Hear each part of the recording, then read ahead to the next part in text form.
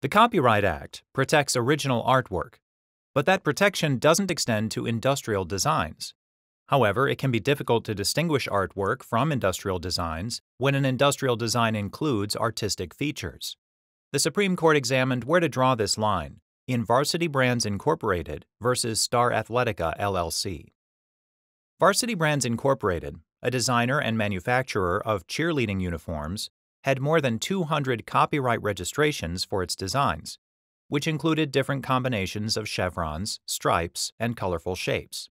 After Varsity's competitor, Star Athletica LLC, began selling cheerleading uniforms with similar designs, Varsity sued Star for copyright infringement.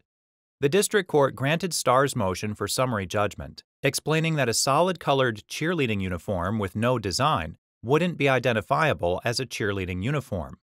Therefore, a cheerleading uniform's designs can't be separated from the useful article it appears on, and designs that can't exist independently don't qualify for copyright protection. The Sixth Circuit reversed, ruling that the function of cheerleading uniforms didn't depend on their designs. Thus, the designs were separate from the uniforms, and Varsity's copyrights were valid. The Supreme Court granted cert.